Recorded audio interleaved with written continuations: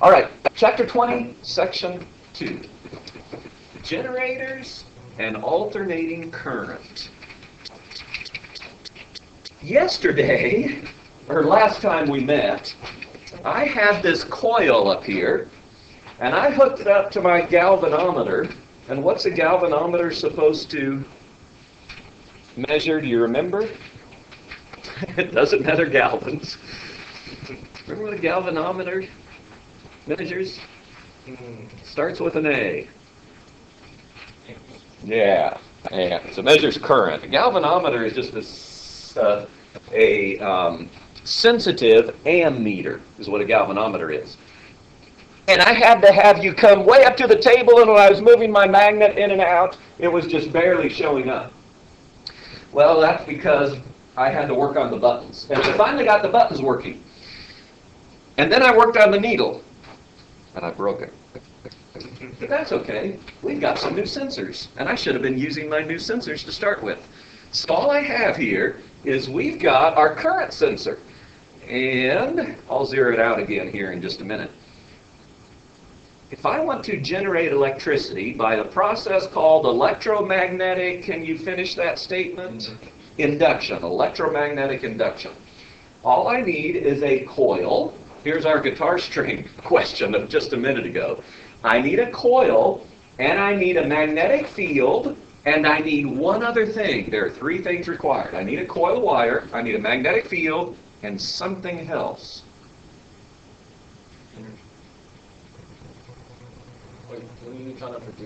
We're trying to produce a voltage difference, a current through it. What?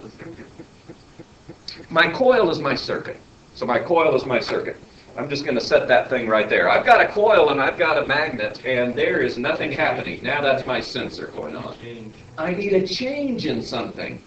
I need a change in the number of turns in my coil. I need a change in, can you tell me something else I could change?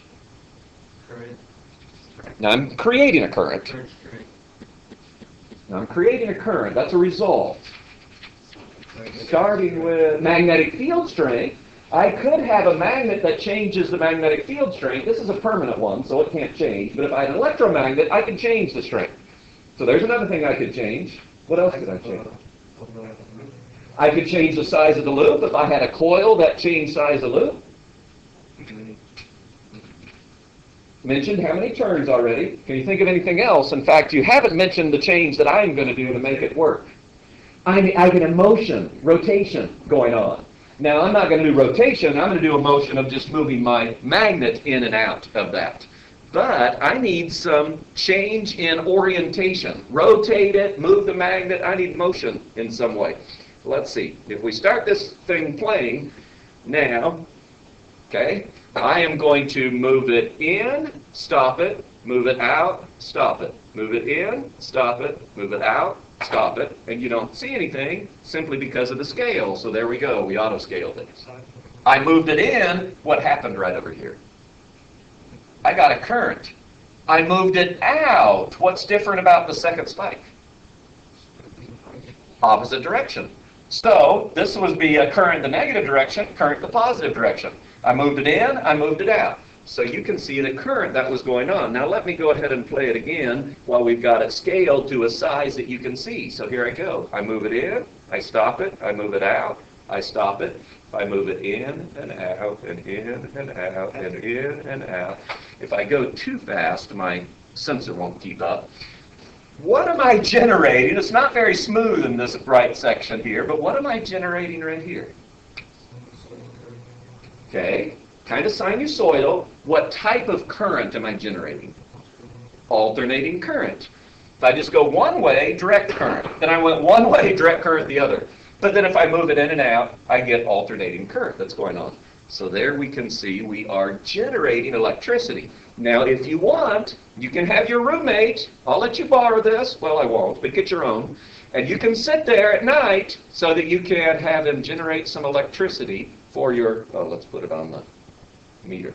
So you can generate some electricity. It's a little hard to see, but you can see the numbers. That's why we use graphs.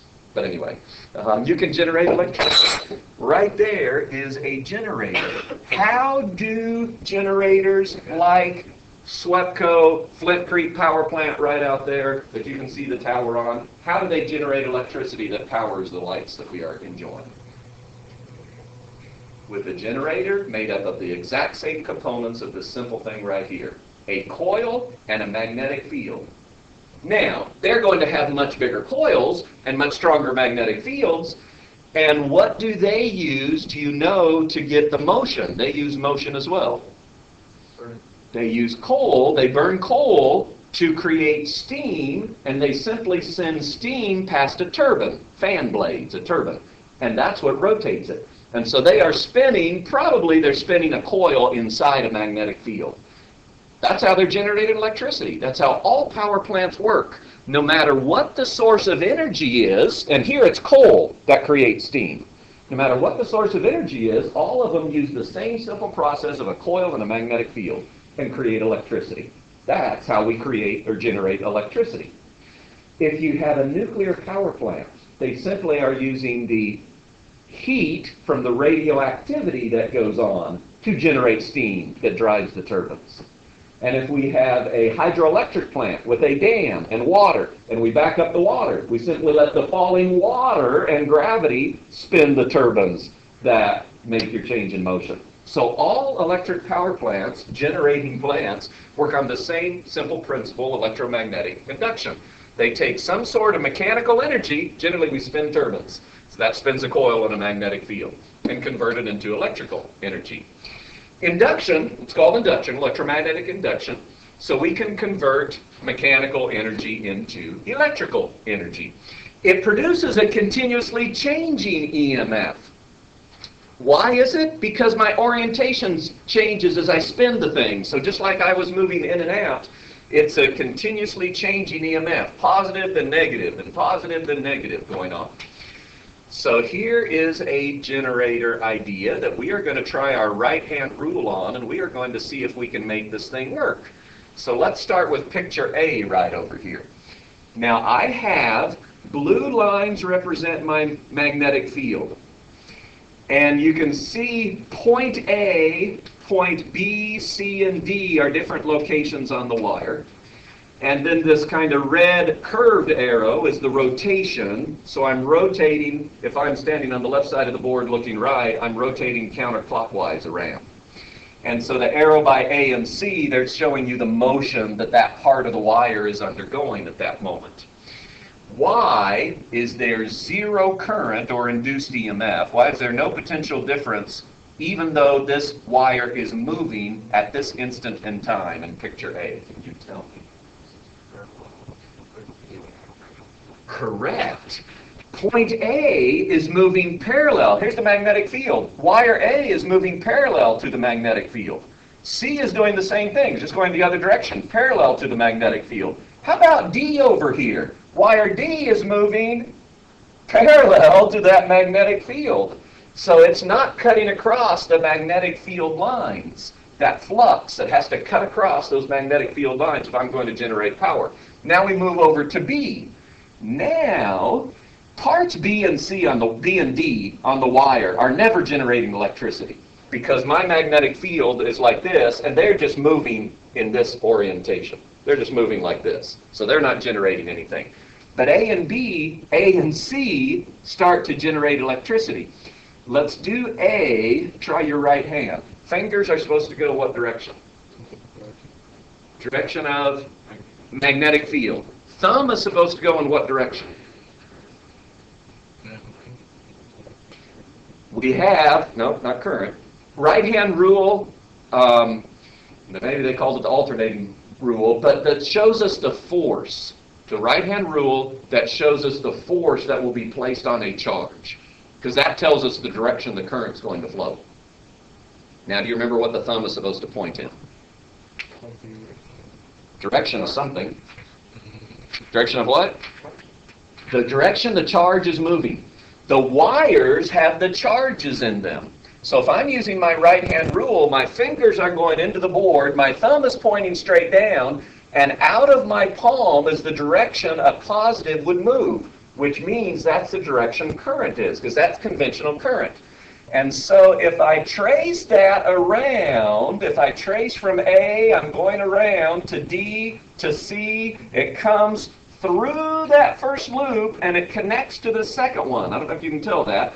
These are called slip rings, and the little connection is called brushes. These are slip rings and brushes. So that current, A, D, C, B, comes through the first loop, hits the second one, and passes. There's the arrow moving in the direction we expect it to go.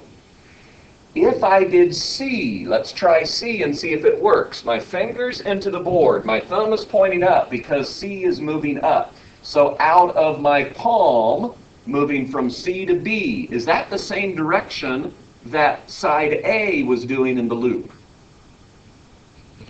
Yeah, over here in A, our thumb was down. It was forcing it clockwise around. Here, thumbs up.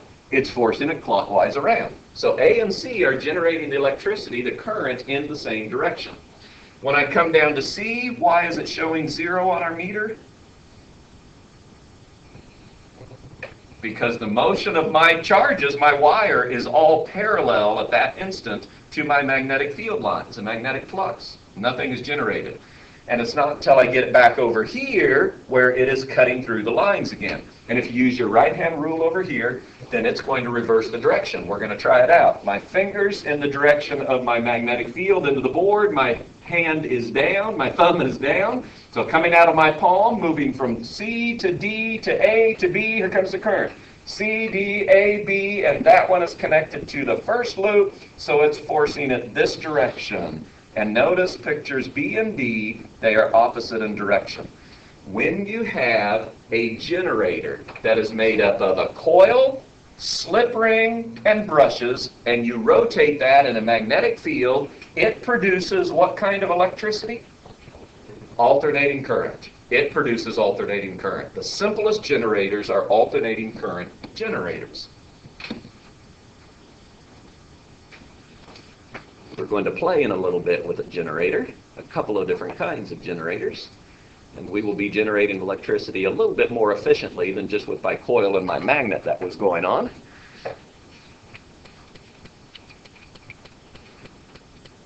A generator is used to convert kinetic energy into electrical energy.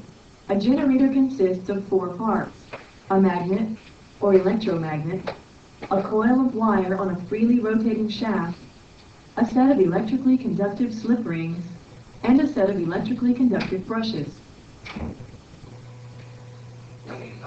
Next. I want the teacher to work. That's not good. When the crank is turned, the coil rotates within the magnetic field created by the magnet. When this happens, an electromotive force, or EMF, is induced within the coil of wire, and a current begins to flow. The current leaves the coil of wire through the slip rings and the brushes and can be used to do electrical work. The induced EMF is not constant. It changes as the cross-sectional area of the loop that faces the magnetic field changes. As the rotating loop moves through the position where it is perpendicular to the field, the wires that make up the loop all move in a direction nearly parallel to the magnetic field lines. At that point in the coil's rotation, no magnetic field lines are being cut by the moving wires, and no EMF is induced. When the rotating loop is parallel to the magnetic field, the maximum number of magnetic field lines is being cut, and the EMF is at a maximum. As the rotation continues, the loop again becomes perpendicular to the magnetic field, and the EMF drops to 0. As the loop again reaches horizontal, the maximum number of magnetic field lines is again being cut, but because the long sides of the loop are now moving in the opposite direction, the EMF is reversed. As the loop continues to rotate, the EMF and the current reverse in direction, resulting in alternating current, or AC. Most of the electricity used as an energy source is alternating current. All right, so they had this lovely picture here of a hand generator hooked up to a light bulb, and it was hooked up to a voltmeter as well. It was generating electricity. Now, it's unfortunate that Hayden is gone, because this is one of his favorite toys. I don't know if you have ever visited Hayden's house and they have pulled out one of these things. It's the hand generator. So I'm going to need some volunteers in just a little bit. But first off, we are going to take and connect it up to a voltmeter. Now, what type of voltage does this produce? Or current does it produce? Alternating current. So that would have been a better question for me to ask. My other side. Now, if you notice this device, it has magnets. That's what these U things are. They're just horseshoe magnets on the outside. And down here inside, it's a little hard to see from where you're sitting, but you can come back up later. And it's a coil. It's a coil like this, but smaller. It has smaller wire in it. It has many, many rounds to it. So my crank, all I'm doing with my crank is turning that coil inside the magnetic field. Now I'm going to go ahead and put my multimeter on, and let's see if we can't generate some electricity. Can you see it? I got to get where I can see it.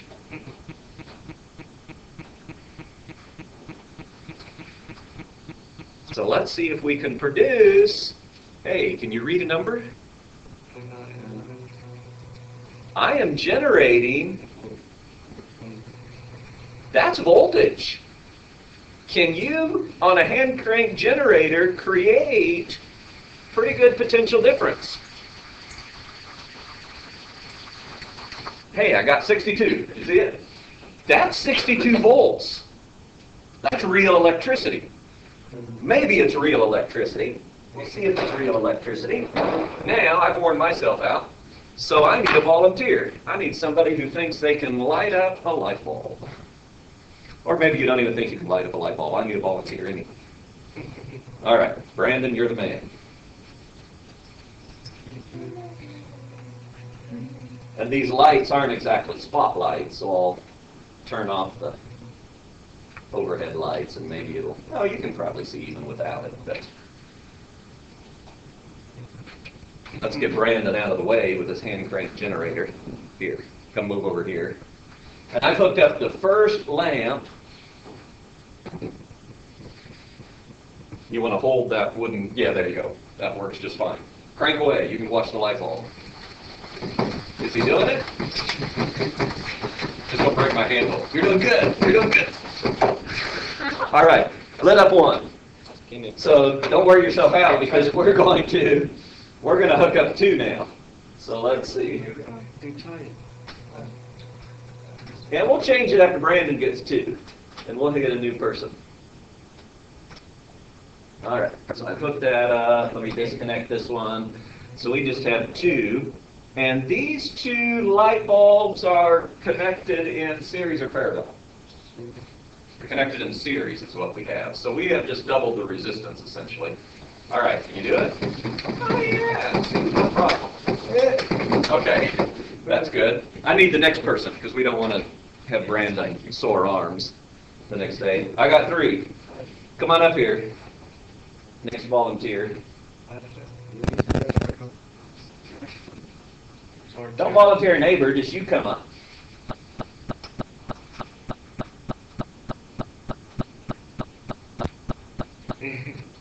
Oh, come on, you people.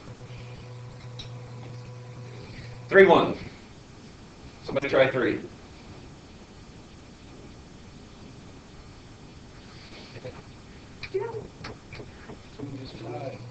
Get involved.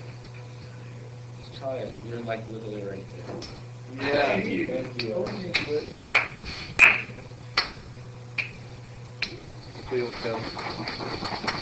All right, we got 3.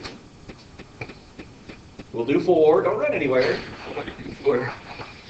Don't run anywhere. And I don't know if you can tell the difference in the resistance to cranking between 3 and 4.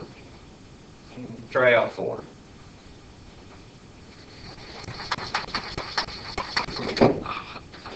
Barely got, there we go. We got 4. Okay. We're generating some electricity that will light up a light bulb. You didn't need your sunglasses probably, but alternating current. Electric current that changes direction at regular intervals. Alternating current can be converted to direct current by using a device called a commutator to change the direction of current. In just a minute, we're going to look at another little generator that has a commutator on it, because this was generating alternating current, and my multimeter could read that alternating current. Our sensors read direct current, is what our sensors are set up for. So we'll see what a commutator looks like. As the loop of wire rotates in the magnetic field of an AC generator, the EMF induced in the loop alternates in direction, producing an alternating current. An AC generator supplies current to an outside circuit by means of slip rings and conducting brushes.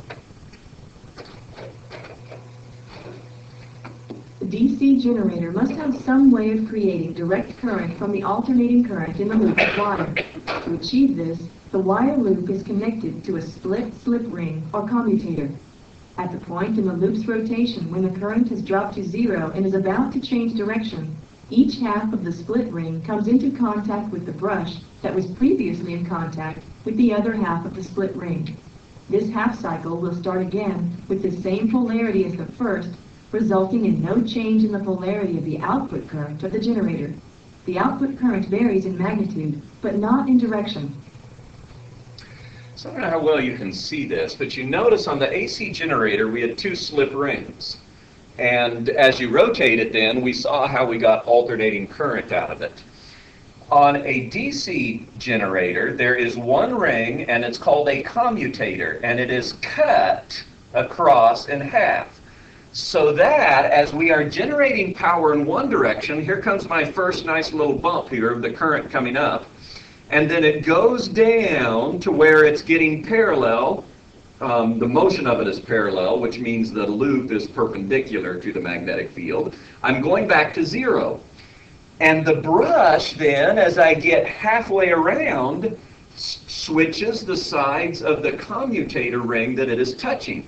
And so when in my loop that I'm rotating, the current changes direction, well, the brushes have changed sides of the loop that they are connected to. And so it repeats the current on the same side. Now it goes 0 to max to 0 to max to 0 to max to 0. It's not a smooth direct current, but it is direct current that is going on.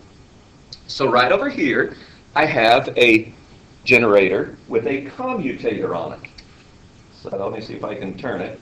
You can see, looking where I'm pointing here, that you see black plastic instead of the silver metal. That's the commutator ring. And if I rotate it halfway, you can see the metal that's making the connection on my commutator ring. And as I rotate it, it goes past the splits on that commutator. And so these copper tabs of wire here are my brushes, and they're just resting against it. I have two permanent magnets right over here, so they're creating a magnetic field, and we are going to rotate our coil inside that magnetic field connected to our commutator, and we are going to see if we can't register some direct current out of this. But it's not smooth direct current, but it is direct current that's coming out of it. I've got my wrong things. So let's hook it back up where we can see our sensor.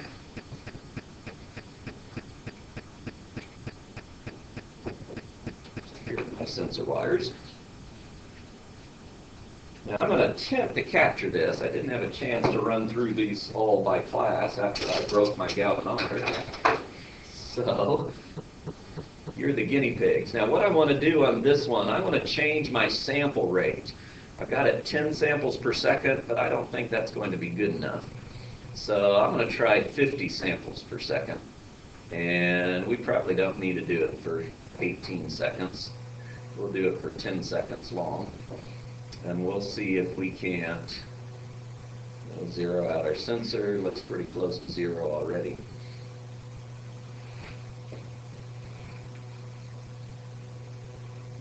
We'll get a new one. We don't care about that data. It probably just ruined it all, didn't it? You guys have experienced this, haven't you? When you're setting up your sensors. What did I want to do it for? 10 seconds? All right. Zero my sensor. It's not going to go when I do this time. All right. So Connected. we lose our connection. Let's go.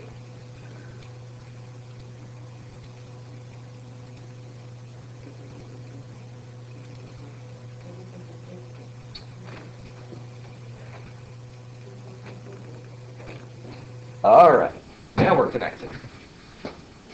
So I'm going to run it. I'm going to spin my generator, and then we'll stop it.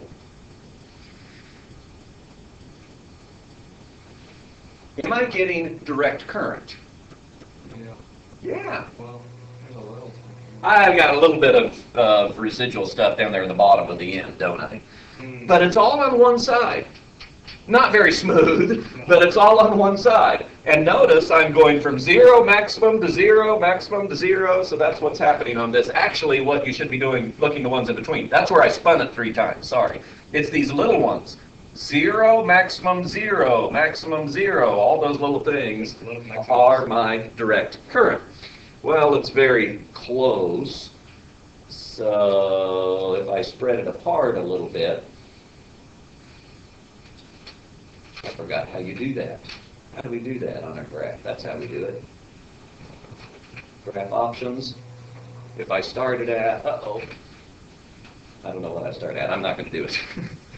But I could zoom in on that, and we could make it work a little bit better. Motors. Now that we have generated some electricity, let's see if we can't learn what a motor is like. Machines convert electrical energy into mechanical energy, reverse process of a generator. Motors use a similar arrangement to that of generators. Let's not talk about back EMF yet. I wonder if I can back up just one. Let's look at a motor for just a minute. You're now looking at a motor. Is this a different device than I showed you for a generator? No. A motor and a generator are exactly the same things. In a generator, I input mechanical energy to spin a coil in my magnetic field. And I get out what? What do I get out in my generator? Electrical energy, electric current. In a motor, I put in electrical current. When I put in electrical current, it creates an electromagnet on this coil right here. What happens when I put current through a coil? I get an electromagnet. Now, magnets are either attracted or repelled with other magnets, right? This electromagnet that we are going to make here in just a minute by passing electricity into it is going to have a north and a south pole to it, just like these permanent magnets will have a north and a south pole. And so they will be, if this is a south and this is a north, this south will be attracted to that north. And if this is a south, then down here that's a north. And if that's a north, then over here is a south. So my north at the bottom is attracted to that south over here on your right. And so it moves it because I have made an electromagnet and it's attracted. Now, my commutator ring is nice in this case as well, because when I get over here, it's going to switch the brushes on the sides of the ring that it is contacting. And so where it used to be a south attracted to a north, this now becomes a north. And what do those two norths do? Repel each other. So it will push it away. And every half turn, it switches. And so it will continually attract and repel, attract and repel. Some of you need to go to bed earlier so that you get more sleep, so that you are awake, not to mention any names. Now, let's hook it up. And let me put my electromagnet, which is just my coil right there in the center. And we are going to, I've got it hooked up to direct current. We are going to turn it on. And now it's a motor. That's all a motor is the same thing as a generator.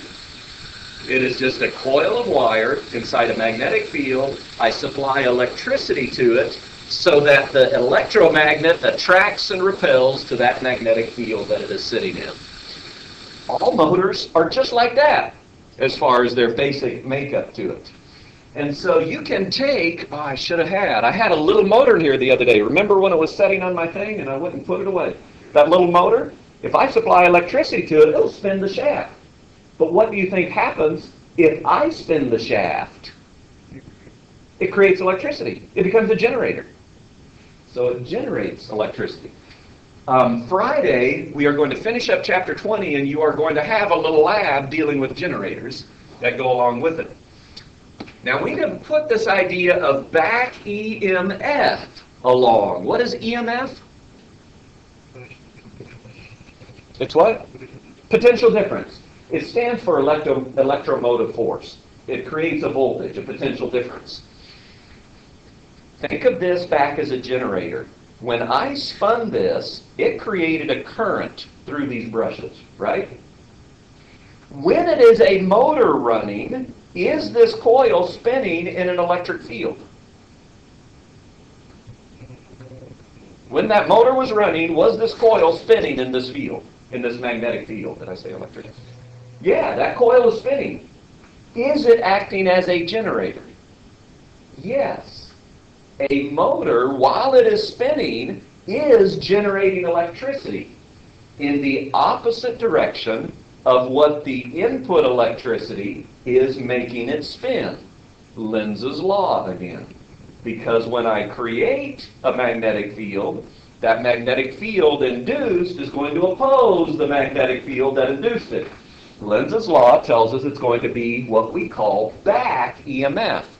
Current generated, or potential difference generated, opposite of what was input into it.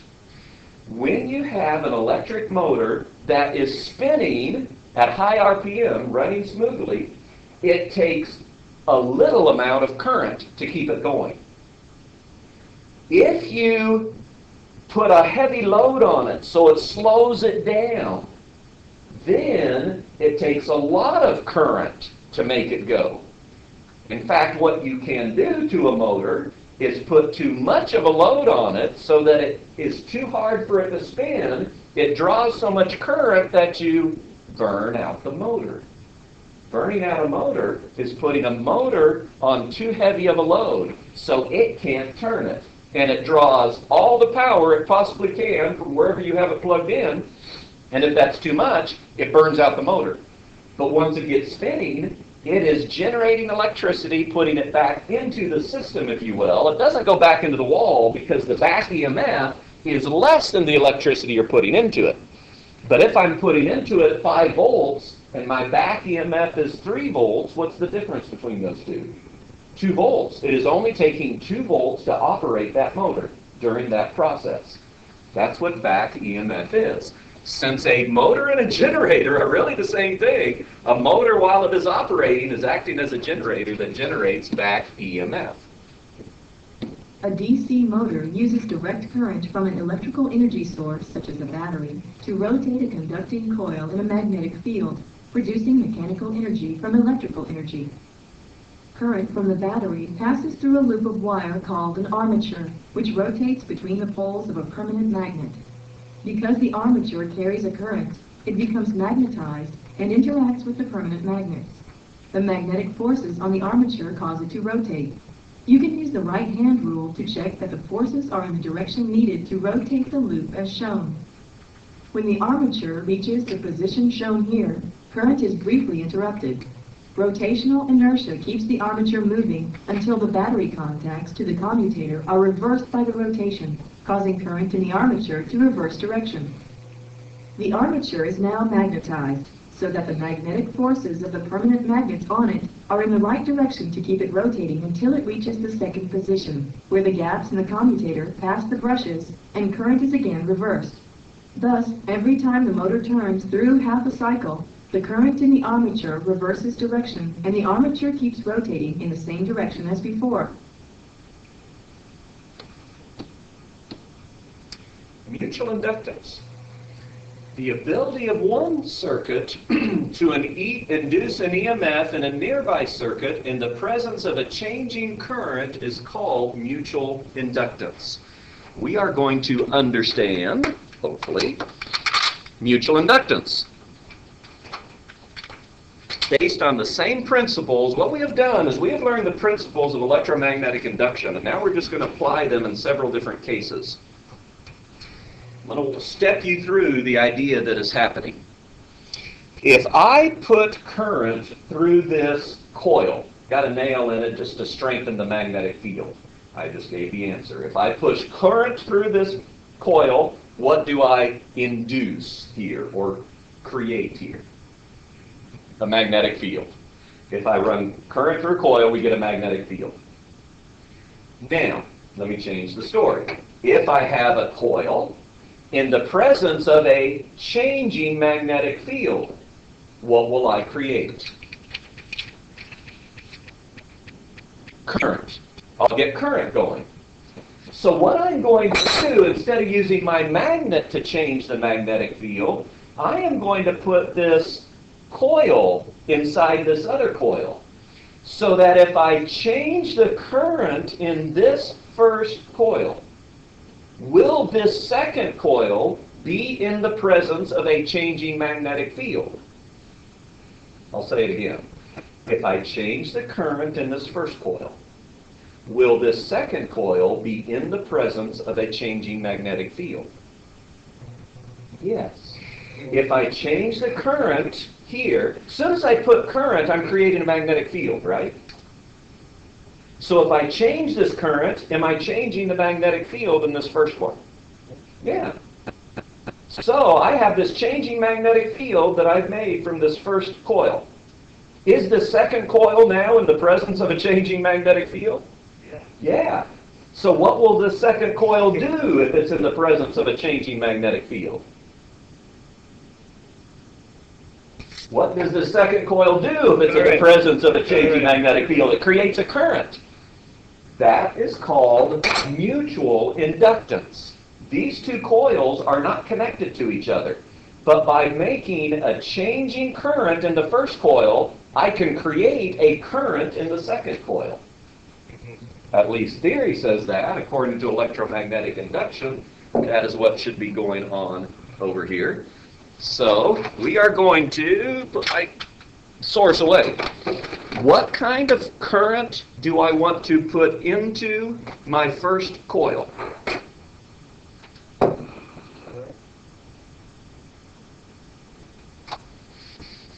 I'm pausing because that was not the right answer. What kind of current do I want to put into my first coil? Think of the story I just told you, which was a very interesting story. I need what kind of current? I need alternating current. I need changing current, right? I need changing current. Can you tell me why I need changing current? I just told you. I'm trying to generate electricity. Why do I need changing current? To create a changing magnetic field. Just passing current through it creates a magnetic field. But the only way, remember, I induce current is if I have a change going on. One of my first questions today was, what does it take to for electromagnetic induction?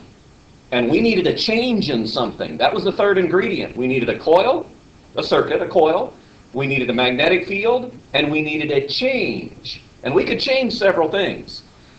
I changed the orientation, the motion before. Now we're not going to change that. We're going to be changing our magnetic field. So in my first coil, I have hooked it up over here to alternating current coming out of this. And so we are going to see if I turn on alternating current, will I generate some current over here? See if we're still connected where you can see my sensor.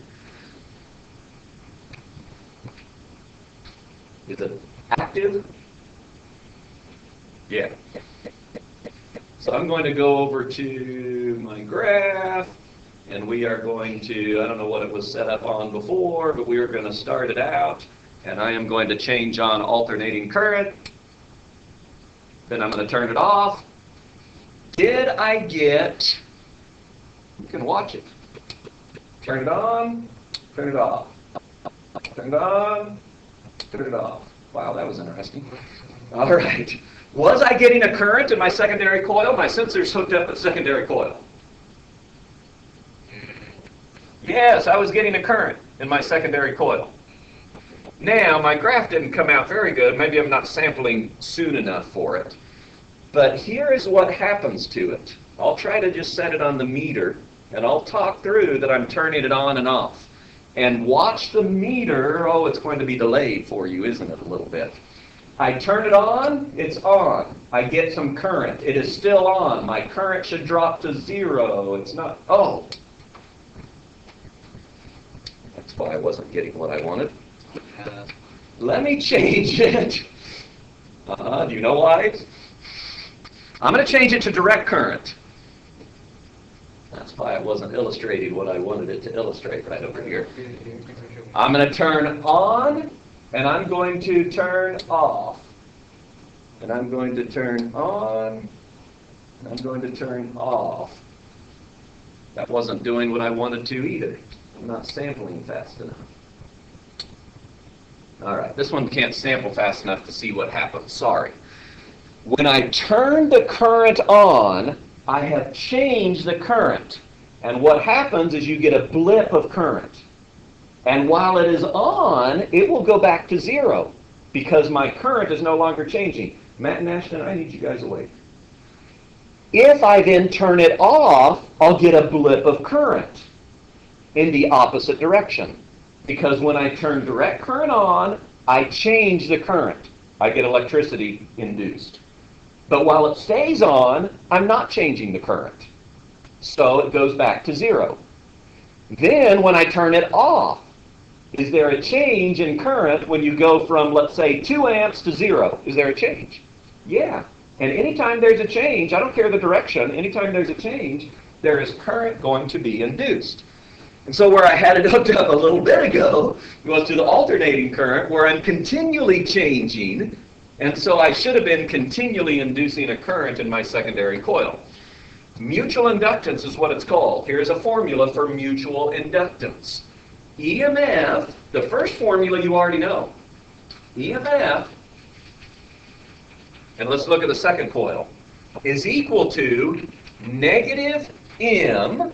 M is called the mutual inductance, times change in current divided by change in time.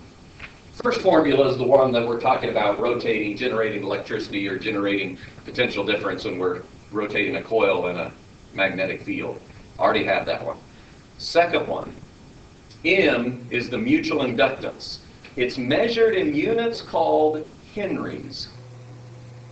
I know you may not believe me, but it is. It's measured in henries.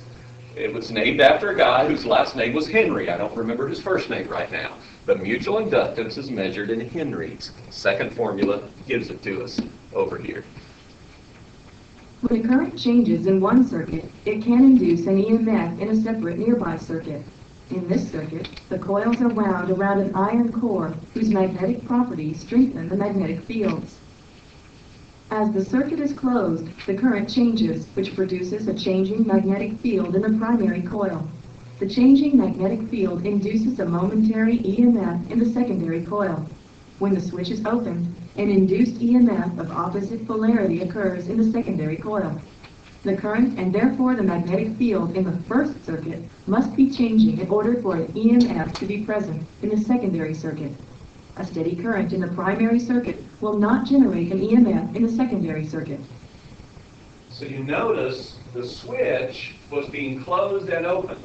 And when the switch was closed, current was changing, we induced a current in the secondary coil. When it opened, the same thing happened.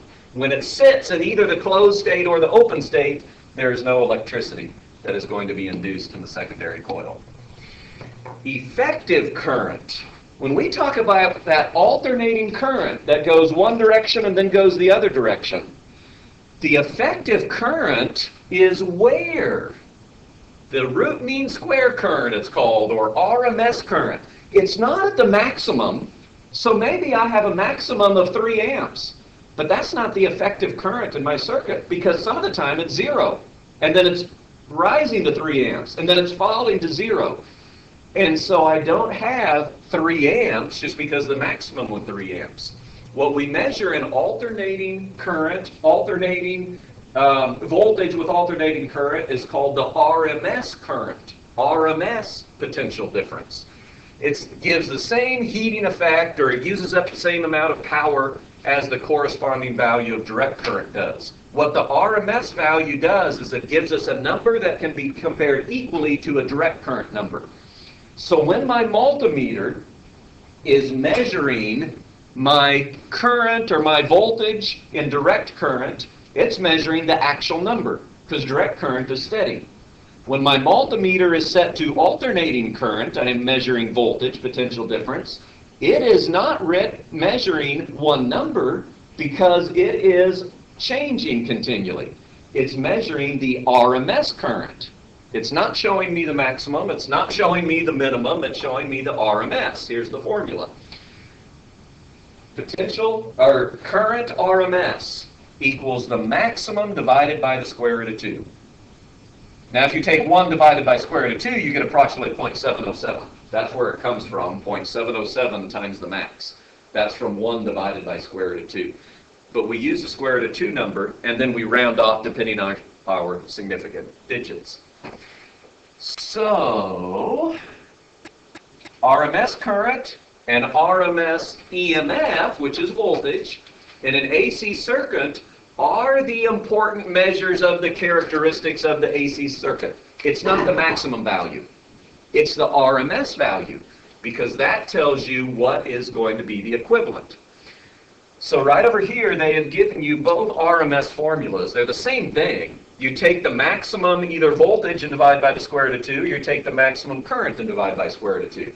And you get the RMS current. So we're going to try this a minute, and I've got a multimeter that is working now. Earlier it was showing like 160 volts when I plugged it into the wall. Well, my meter was off. I had a low battery. So here, if I take this and I put it into the wall, I am going to register. We'll see if you can see.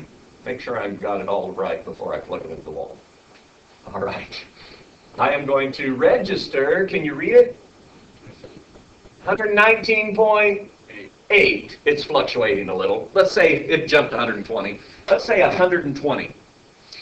That is RMS voltage.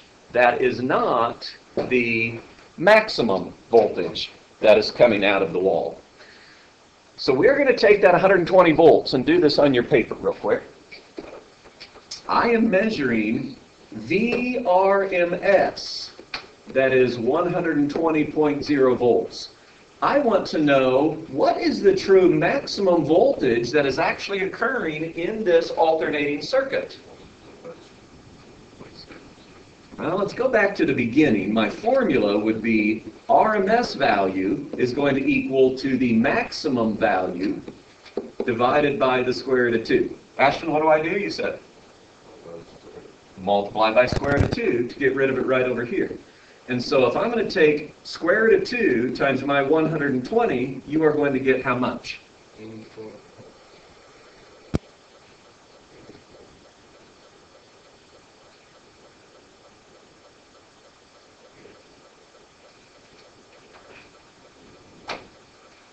Shouldn't be 84. 169 point what? 169.7 volts. Approximately 170 volts is the maximum that is coming out of the wall.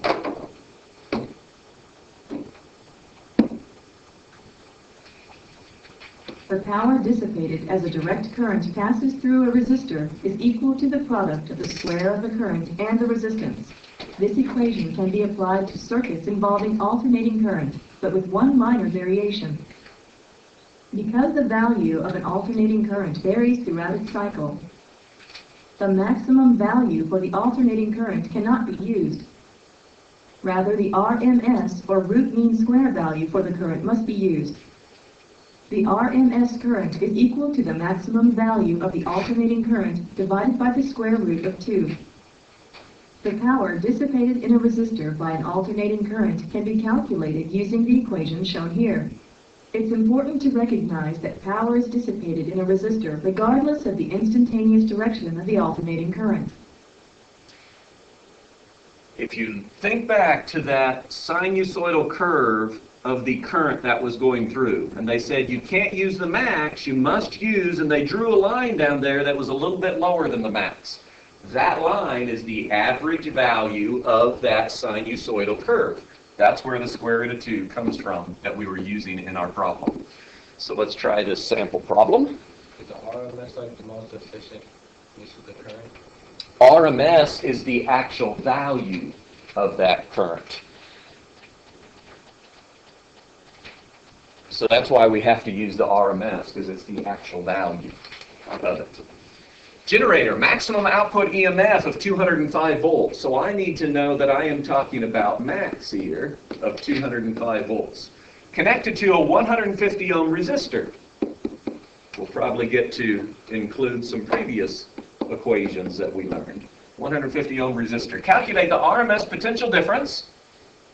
Okay. Remember how to do that? Oh, I put 150, said 115, didn't I? Thank you. Do you remember how I calculate the RMS? Max divided by the square root of 2.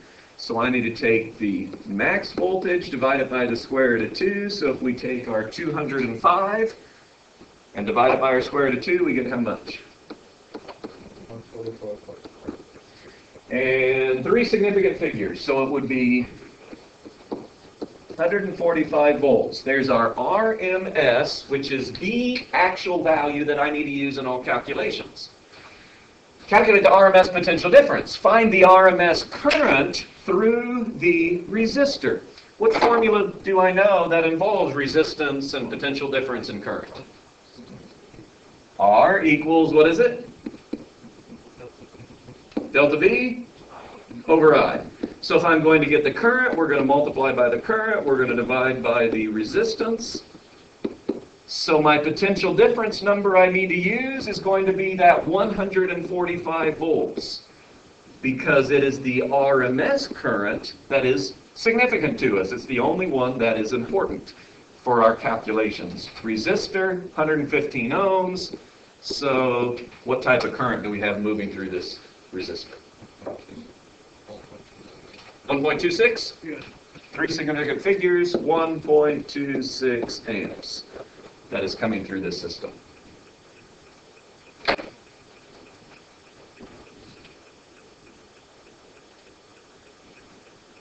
Get my picture back. There they just drew a diagram that went with it, and we'll see if our calculations are going to be correct.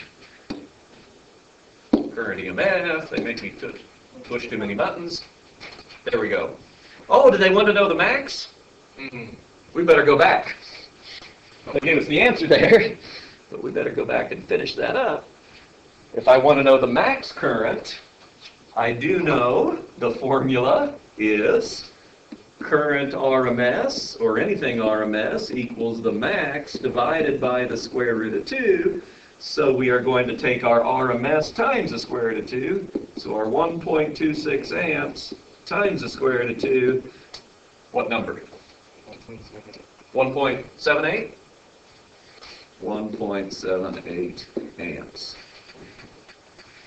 If they do not tell you, and it is an alternating current circuit, and they ask you for the current that runs through it, which answer will you give? If they don't say which answer to give, they ask just for what's the current that goes through it? RMS. You're going to give the RMS value. The RMS value is the one that compares AC, DC, so it's all consistent. So it's the RMS value. So that's why that meter that is running, when we said we had 120 volts, that's RMS. Whenever we talk about it in AC, we're talking about the RMS value. We're not talking about the maximum value in it. Transformers. What type of potential difference is in those big high-tension power lines that guy on the helicopter hopped on and ran around? Do you remember the numbers that we were saying? 250,000 volts, 300,000 volts. We're talking about hundreds of thousands of volts. What was coming out of the wall right down here? 120 volts. So how do I get from 300,000 volts to 120 volts? A transformer is a device that increases or decreases the EMF of alternating current. And transformers use mutual inductance. This little setup right here where I have the nail and the little coil inside this big yellow coil is a transformer. And we'll see why it's a transformer in a minute. It uses mutual inductance. We're going to supply voltage at one amount. We're going to get voltage at a different amount out of this second one over here. Transformer equation. There it is.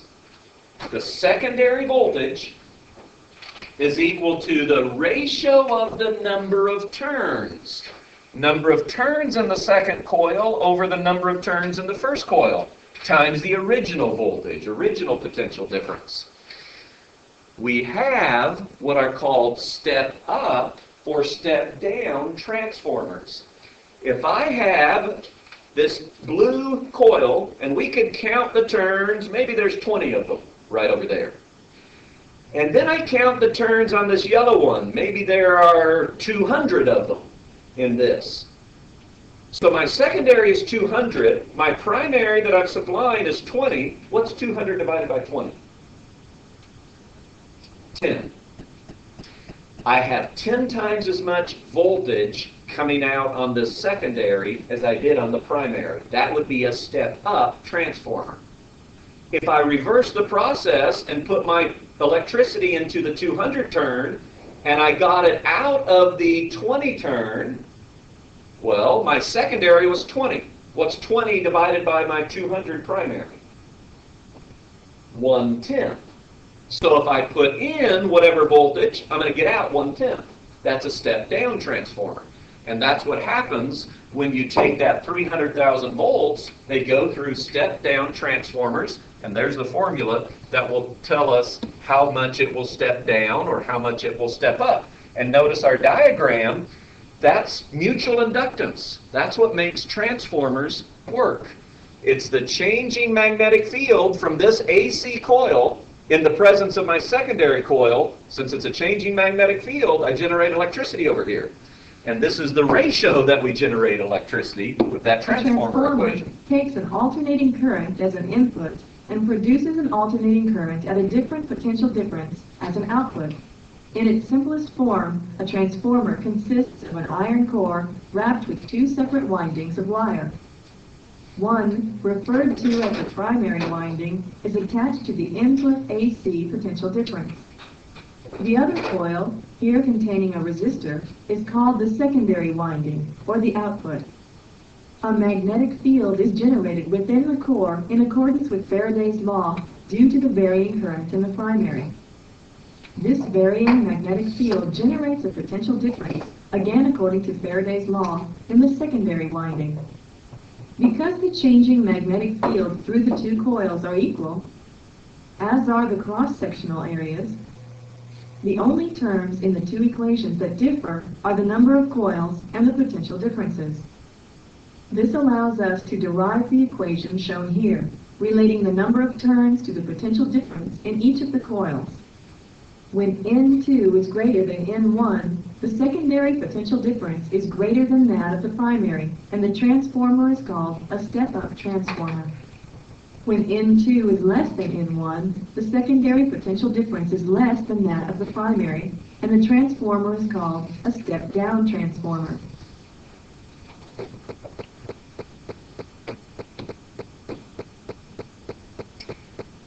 Before we talk about the efficiency of transformers, let's look at some transformers right up here. Go ahead and stand up and come up here so that you are close enough actually to read the multimeter that is going to be registering some things.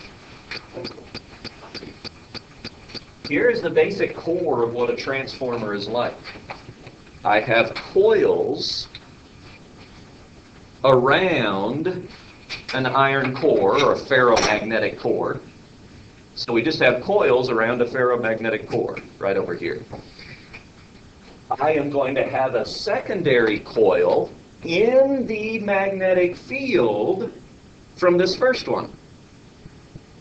Now, what type of electricity or current do I want to put into that primary coil if I'm going to induce a potential difference over here? Alternating. Excellent answer. Now, why? Why do I need to put alternating current in my first coil?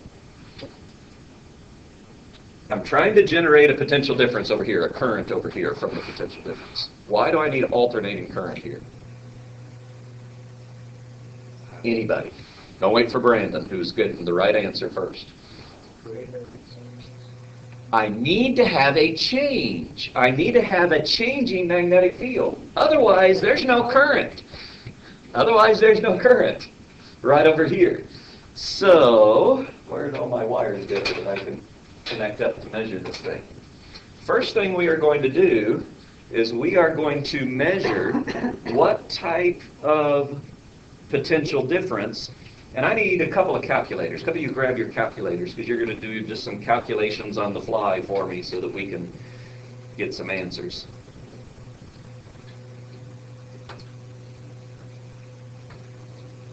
All right, first thing I want to do is set my multimeter on alternating current. And I am going to have, I need Jay Young, come around behind here, would you? You're going to be my assistant. I want you to touch this red one to the bottom one. Doesn't really matter. Touch one to the bottom one, touch the other to the top, right there where the metal is. And go ahead and just hold them there. Now when I turn this on, I'm going to have AC potential difference coming here, and we're going to see what the AC voltage is right over there. So look at the multimeter. You're not going to be shocked. Look at the multimeter. So this is not going to worsen my taste. Guess I better plug it into the wall before I generate anything. Okay, I'm going to turn it on. And I have it set on 500. That's why nothing showed up. All right, now I have it, the maximum is 200. Turn it on. What potential difference did I get? 0.3. Now I want you, you're good. Thank you very much. So I'm going about 0.3, and we'll assume we'll continue at about 0.3. It may not stay exactly 0.3. I have my multimeter now on the secondary coil. These two numbers mean 8 turns of 14 gauge wire. This is 55 turns of 16 gauge wire. The gauge of the wire tells me the size of the wire. The smaller the number, the bigger the wire. You may be able to tell this 14 gauge is a little bit thicker wire than that 16 gauge. That's all the second number means. What we're interested in is the first number. I've got a primary of 8, a secondary of 55.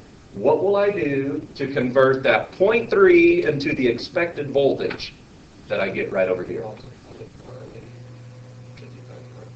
That's right. My ratio is 55 to 8, secondary to primary. So take 55 divided by 8, multiply it by our original 0.3, and you get what number? Approximately 2. Now, if I'm 100% efficient, I'm going to get exactly 2. Now, sitting up on the board here, it says real transformers are, what's that next word? Not perfectly efficient. We're not going to get 2. What are we going to get? I don't know. Let's see. Read the multimeter right over there. I turn it on. What do we get? 1.8. That's not too far off from 2. We could calculate the efficiency. We won't do it right now. If I switch this from a 55 turn, so we're done with that one, let's change it to a 110 turn. Now that's 18 gauge. We are 110 over 8 times our 0.3. That's our new ratio. We're doing step-up transformers. 4? I would expect, think a minute, I would expect 4. I did have 55 to 8. What's 110 compared to 55? Twice. I just doubled. I'm doubling the ratio. So I should expect to be about 4. Am I going to be exactly 4? No, why not? I'm not perfectly efficient. It's exactly right. So I turn it on, look at the multimeter over there, and we get, hey, 3.9. I wasn't very far off from our 4. So, okay, I don't know why that one was working a little more efficiently, but it was. Let's get rid of that one. I'm going to change to how many turns? Can you read the numbers? What would you expect?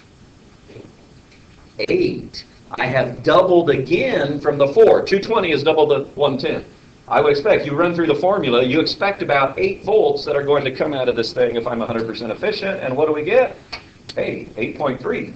I bet I'm not exactly 0.3 anymore. Was it? 8.25. Oh, is that what it was? 8.3? Wow, that's impressive. We're pretty efficient on our little thing right over here. So, if I change it to, what can we do next? I bet you can't guess the number. 440. Do 440 over 8 times our 0.3. Now again, we're just assuming 0.3 is the beginning. And as they're doing that, look at the size of the wire. Notice this first one is still 14 gauge. This is now 25 gauge. Notice how it's much thinner. We're doing a whole bunch more winding, so we need smaller wire.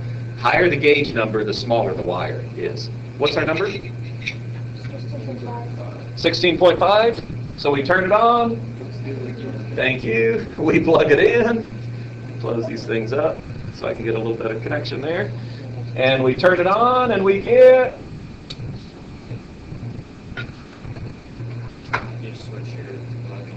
Why did I get nothing out of it? That won't matter to me. It'll just tell me negative or positive, just the direction it's going. Oh, see this nice little button over here? That's the fuse. I got it too hot. So we'll turn it on again. And we got 17.1. Now, what's happening is this isn't providing exactly 0.3 voltage on my original, is what's happening. We'd really need another multimeter right over here to see exactly what are we doing on this while it's on, while that one is registering. But hopefully, yeah, we're not going to be over 100% efficient. In fact, really, we're less than 100% efficient. Now I do this one. I've got 880 turns, so we should be approximately, what's my voltage?